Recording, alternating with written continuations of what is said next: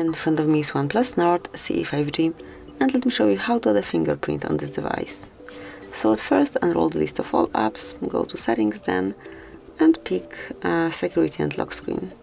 Now pick fingerprint unlock, and at first you need to choose your screen lock. So that will be the backup to your fingerprint.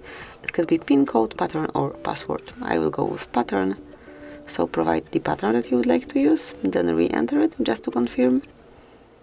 And there is time to provide, actually not yet, we will not adjust our fingerprint, because firstly we need to manage the notification content, so just pick the preferred option, tap on done, and now it is time to add your fingerprint, so just tap on next.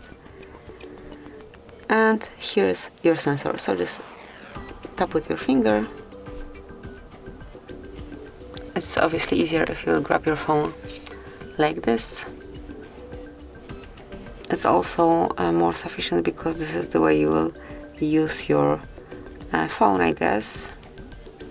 So it will grab the proper fingerprints, the proper side of your finger. And that's it. As you can see, it has been added, so just tap on done. And as you can see, from now on, you can unlock your device either with this backup pattern or with your fingerprint only. So this is it, that will be all. Thank you for watching. Please subscribe our channel and leave the thumbs up.